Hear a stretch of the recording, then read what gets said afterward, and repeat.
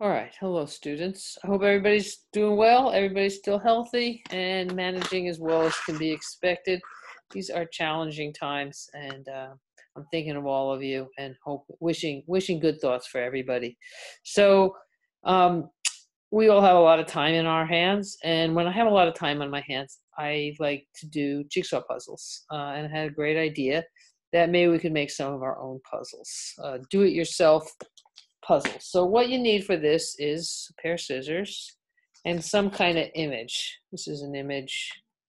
We'll put that right side up from a catalog, or if you want, you can use an image.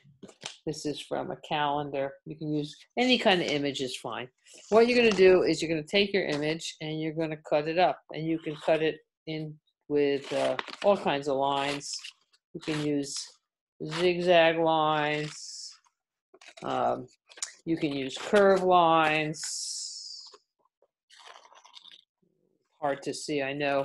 You can use straight lines, but you want to cut it up into as many pieces as you want.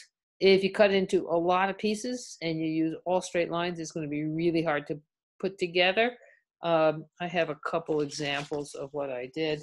This is from a calendar, and I cut this into 8 pieces, and I used combination of zigzag lines and curve lines. It's reasonably easy to put together.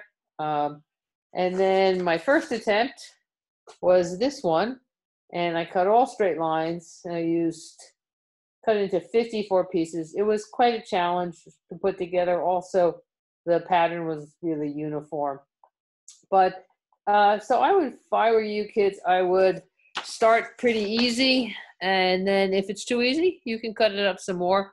I glued these down, but there's no need to glue them down. You can just assemble them on a nice flat surface. Yeah, have fun. I hope that this works out for you, and I look forward to seeing you soon in the flesh, in school. I hope that happens soon. All right, bye-bye.